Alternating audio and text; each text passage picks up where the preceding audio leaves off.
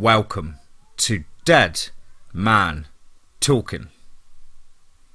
Come with me as we step into the deep dark forest of fear and let us pray we see sunrise in the morning. Fantastic show for you tonight, guys. Wonderful story to kick things off. Big thank you to the author Katietex06.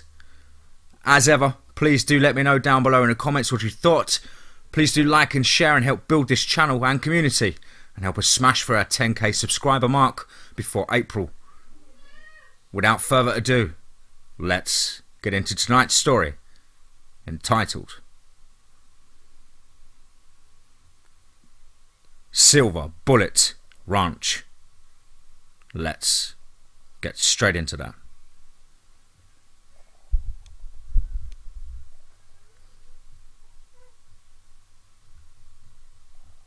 Quint was pleased with his ranch, his dog Bruce, his son Danny and his wife Rosemary. Danny was going to be celebrating his 16th birthday soon and was starting to help him out around the farm a lot more. Something that Quint desperately needed.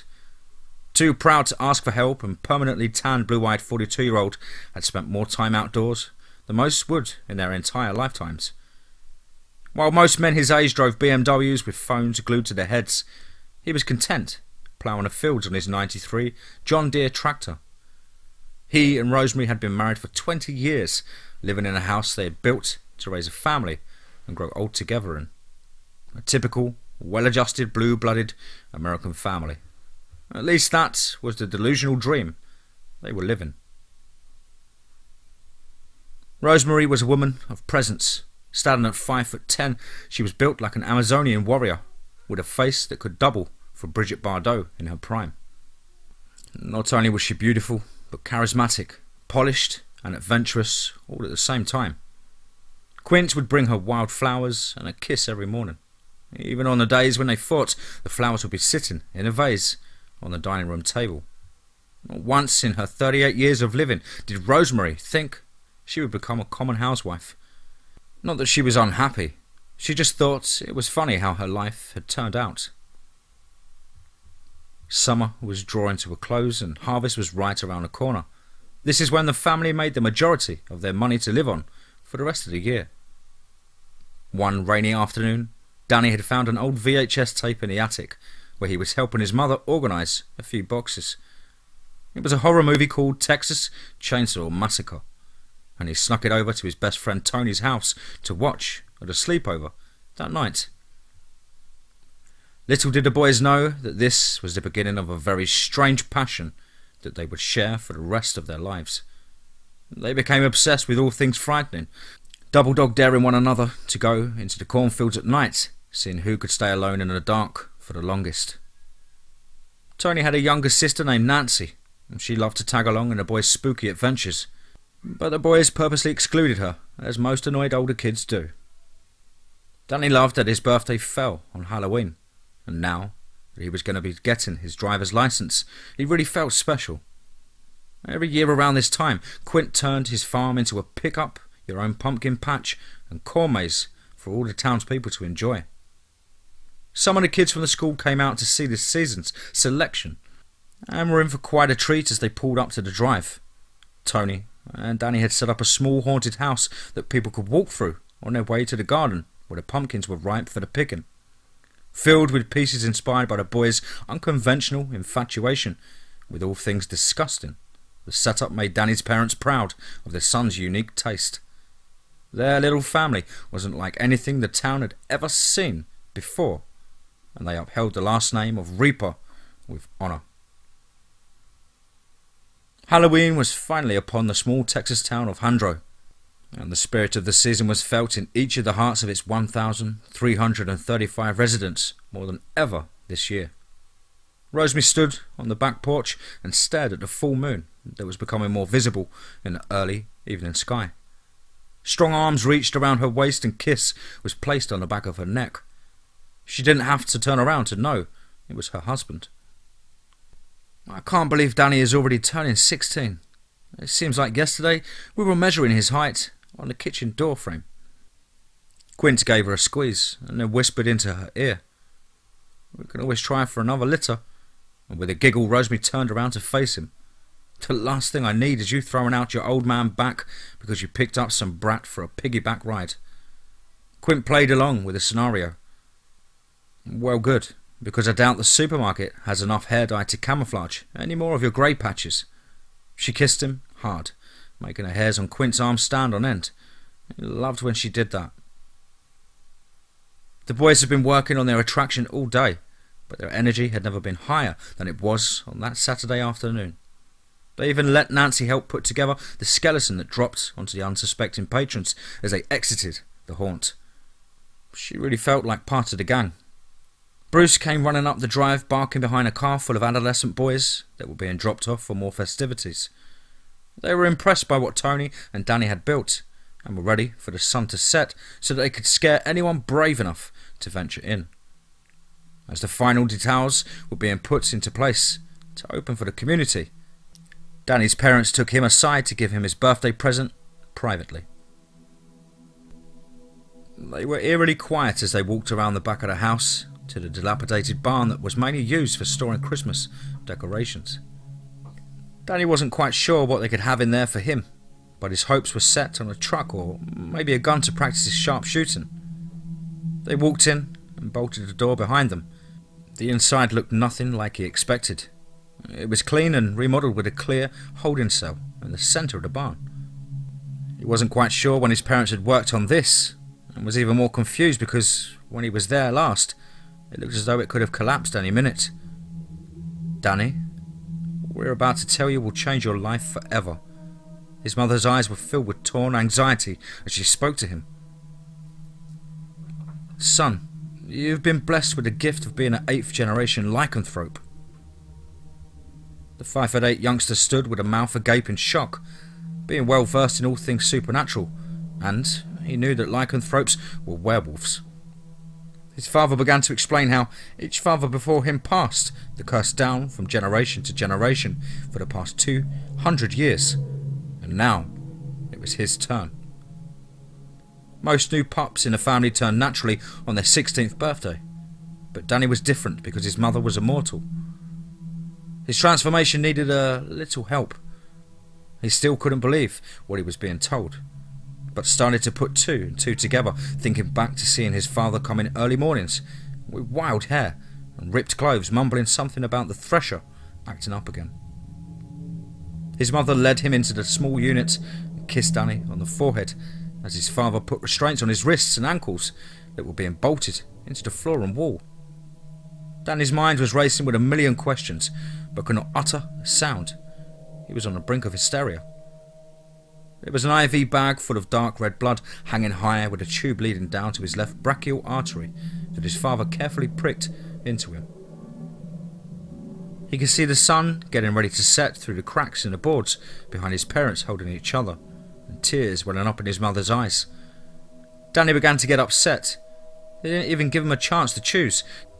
He swore and yelled at them from behind the glass, but they could hear nothing. They knew that he was angry, but it had to be done this way. The Reaper legacy must continue. Danny's heart was about to pump out of his chest, and his hands were turning white from trying to pull against the restraints.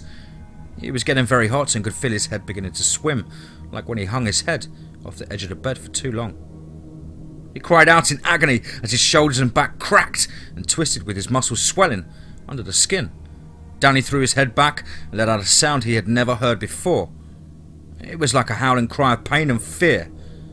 His height grew, and his Ghostbusters t-shirt ripped open, revealing his new soft brown coat of fur that now fully covered him from head to paw. His red Converse ripped open, and his 18-inch feet clawed their way through the canvas, leaving deep scratches in the concrete. Rosemary had seen her husband transform too many times to count, but seeing her son go through this was tearing her up inside. She knew that this day would come the moment her pregnancy test turned pink, but she would give anything to take his place and give him peace.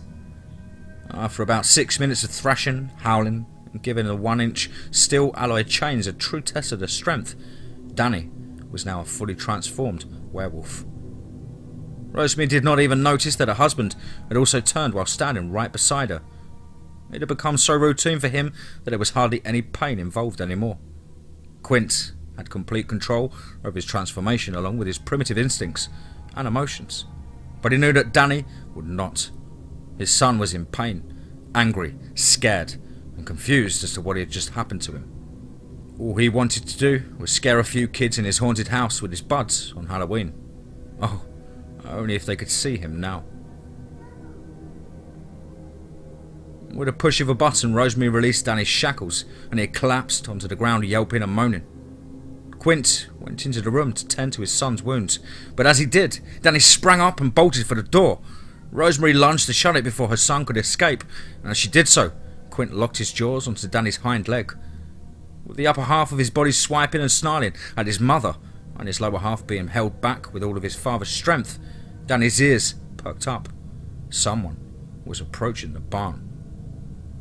Tony was calling out for Danny, saying that people were starting to show up, and Danny needed to get his ass in gear so they could get scaring. Quint was readjusting his bites when he heard the knocks on the barn door. Danny seized his opportunity and pulled himself free, slamming his mother down as he ran towards the door. Tony could somewhat see the commotion happening between the wooden panels, and backed away as a large wolf-like creature came barreling towards him. The families in the pumpkin patch heard a loud crash and a scream, but thought nothing of it because of the spooky sound effects that were blasting from the haunted house. Nancy could feel something wrong though. Her brother should have been back by now. The barn wasn't but 200 yards away from Danny's house. With a stuffed black cat in tow, the 14-year-old, made up to look like an ugly witch, began to walk around the back of the house towards the old barn.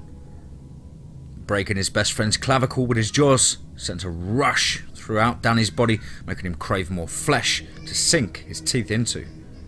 Tearing away at Tony's neck and chest as he gurgled up blood, and he fueled his hunger. He couldn't and wouldn't be stopped. His parents wanted a monster, and now they had one. As Nancy rounded the corner of the house, the barn was in sight, but her attention was drawn to the shadow in the cornfield next to her. She stopped moving and listened hard, but all she heard was the screams and moans coming from the CD player in the haunted house. She hugged her stuffed animal tight and continued to make her way up the hill, but still something didn't feel right. And that is when she saw the bloody heap of clothes on the ground that her brother was wearing not only 10 minutes ago. Thinking the boys were playing a trick on her, she began to call out for them, saying that she was going to tell on them if they didn't come out right this second. With no response, she walked closer to the shards of cloth, bone and flesh. Just as she was realizing that this was no Halloween prank, she heard a low growl coming from the corn maze. She turned to see a large animal watching her, its eyes the same colour as the tall yellow stalks of corn it hid within. The feral creature began to crawl out of its curtain of security. Nancy was walking backwards towards the barn, never taking her eyes off the beast's crooked, snarling, blood-stained teeth. She heard something stirring in the barn, but whatever it was couldn't be any worse than what was inching closer to her. Rosemary limped out of the barn with a deep gash in the side of her head and a large knife in her hand. She softly spoke and she called out to Nancy, telling her not to turn around or run, but to continue walking backwards, nice and slow. Danny could also hear his mother's voice, and he stopped cold in his tracks, remembering for a moment that he was a 16-year-old boy, not a mythical piece of folklore about to devour a young girl. Rosemary wrapped Nancy in her arms and pulled her into the barn, and this sent Danny over the edge, infuriated that he wasn't being cradled and spoken softly to.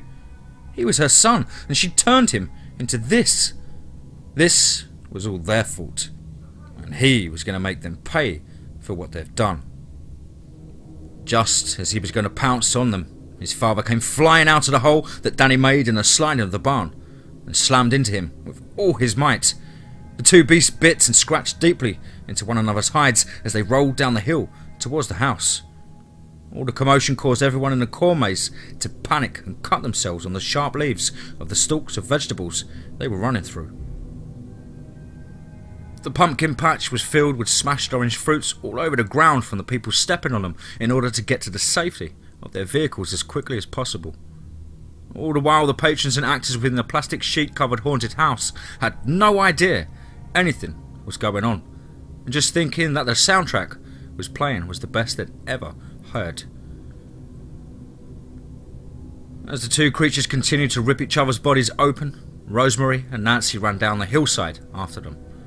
Danny was losing quite a bit of blood from a wide cut that his father put into his side, turning the grass a strange shade of brown under the moonlight. A few of the townspeople had called the sheriff's office to report what was happening, but the officers wouldn't take them seriously, thinking it was merely a Halloween prank. Rosemary ran into the house, dragging a terrified Nancy behind her. She told the girl to stay in the hall closet and that everything would be over soon. As she closed the door, she heard Nancy sobbing. Her heart went out to her, but something had to be done to put a stop to this bloodshed. Rosemary went to her bedroom and grabbed a gun out of the bedside table, but this was no ordinary Smith & Wesson revolver. This one shot fine silver from its barrel. Just as she was running out of the back door towards the 500 pounds of muscle and teeth killing one another, she froze, as did the monstrosities in the yard. Danny was on his back with his father's claw about to come down to take a wad out of his son's muzzle. It was like someone had hit the pause button on a movie. Rosemary's eyes scanned where they could to see who had control of the situation, because it certainly wasn't her. She heard light footsteps coming from behind her, and then felt someone move her fingers off the handle of the gun. It was Nancy, with the calmest look on her red, blotchy face, and something in her eye that sent a chill down Rosemary's spine. The juvenile girl looked up at Danny's mother and winked. This made her feel nauseous. With fear, she watched Nancy walk towards the two most important men in her life. My mother always told me that the women in our family were special, that they were strong, confident and mysterious. Not in 1,000 years did I ever think I would be able to join their ranks, but today I do. Nancy pulled a necklace out of her costume that had a charm depicting a crescent moon that seemed to give off a light of its own. She was talking mainly to Danny as she circled around the frozen brutes mere inches away from her. She told me that I would know when I was ready. I believe that my great-grandmother's necklace is a sign that my powers are fully developed. You see, girls progress much faster than boys, and our maturity level is not based on our age, but on our ability to grow beyond any number. As she pointed the gun between the icy blue eyes of the beast hanging in mid-air, she said, "I'm a real witch now," and pulled the trigger without hesitation. The gun fired loudly, making Nancy almost jump out of her skin. She watched as the life left the animal's body and turned back into its human form. The girl looked back at Rosemary, whose tears were running down her face, and mouthed the words, "I'm sorry," to the widow. Nancy focused solely on Quint's body as she guided it with her mind to a spot on the ground near his wife. She turned and looked into Danny's lemon yellow eyes to see if there was anything left of her brother's best friend. She saw a shred of his former self, but not enough to save. She pointed a firearm against his skull and was going to pull the trigger when she suddenly had a change of heart. "You can be useful to me, old Danny boy. Witches and werewolves have never really gotten along, but maybe you and I can change that today." She spun around and met Rosemary's gaze as she stood still, frozen in place on the porch. "My plan can't work with the mother in the picture though. Shame too. I really liked you, Mrs. Reaper. No use in wasting silver bullets on a mortal though." Nancy wanted to test out another one of her powers, mind control. It would be tricky, but she believed she could do it. She knew she could. Looking back at Danny, she released his body from her hold, and he crouched down as if to lunge at her, but stopped. She was controlling his body with her mind. He was at her mercy, as a prisoner within his own flesh. Nancy moved out of the way as he began to walk on all fours towards his mother. He was trying so hard to fight her demands, but was powerless against her. Once he was standing face to face with the woman who gave birth to him 16 years ago. He saw the tears flowing from her face, making wet spots on her blouse. He tried to turn back into the body he wanted to be, but as long as that full moon hung in the sky, he was a slave to his curse. Nancy nodded her head and watched with pride as Danny made his mother look as though she just went through a paper shredder. She let out a loud cackle as she called the beast back to her. His spirit was broken, which was exactly what she needed to get what she wanted. What the police saw at the Silver Bullet Ranch as they walked the grounds would give them nightmares for years. Nancy and Danny were missing, and Rosemary had to be identified by her dental records. They also had to go through the haunted house to separate the props from the real remains of Danny's friends. Until now, the massacre has never been explained. And you may be wondering how I know all of this. Well, you're about to find out.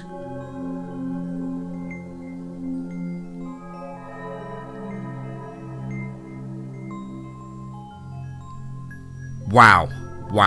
Absolutely fantastic story there. Would have liked to have really found that around Halloween. Would have been absolutely perfect, no doubt. But as ever, guys and girls, I hope you enjoyed that one as much as I. Big thank you to the author Katietex06. And as ever, please do let me know down below in the comments what you thought. Please do like and share and help build this channel and community. Help us smash through the 10k subscriber mark before our 2-year anniversary in April. As ever, I hope you're all well and happy. And above all, remember, be safe, not sorry.